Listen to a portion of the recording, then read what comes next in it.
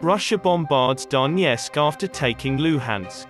After months of bloody attrition warfare in which many soldiers on both sides were killed, Russian troops yesterday attacked locations in Ukraine's eastern Donetsk area. This came a day after Vladimir Putin claimed victory in the neighboring Luhansk region. After Moscow took the final Ukrainian stronghold in Luhansk on Sunday, attacks were launched throughout Donetsk. Together, the cities of Donetsk and Luhansk form the Donbas, an industrialized region in eastern Ukraine that has experienced the largest conflict in Europe in decades. Russia's stated goal is to have Moscow-backed rebels take over the whole Donbas region from Ukraine.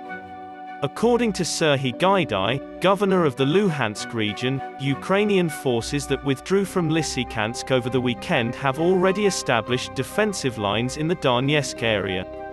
At least 2 people were killed and 7 more injured yesterday when Russian soldiers attacked a market and a residential neighborhood in the city of Slavyansk in Donetsk. Earlier, Mr. Kyrylenko had reported that severe shelling had occurred overnight in both Slavyansk and neighboring Kramatorsk. The Russian Defense Ministry said that it had destroyed command centers and artillery in the area with high-precision weapons. Oleksiy Arestovich, a consultant for Zelensky, stated that it took 90 days and a huge human and financial cost for Russia to conquer Lysychansk and Severodonetsk in Luhansk.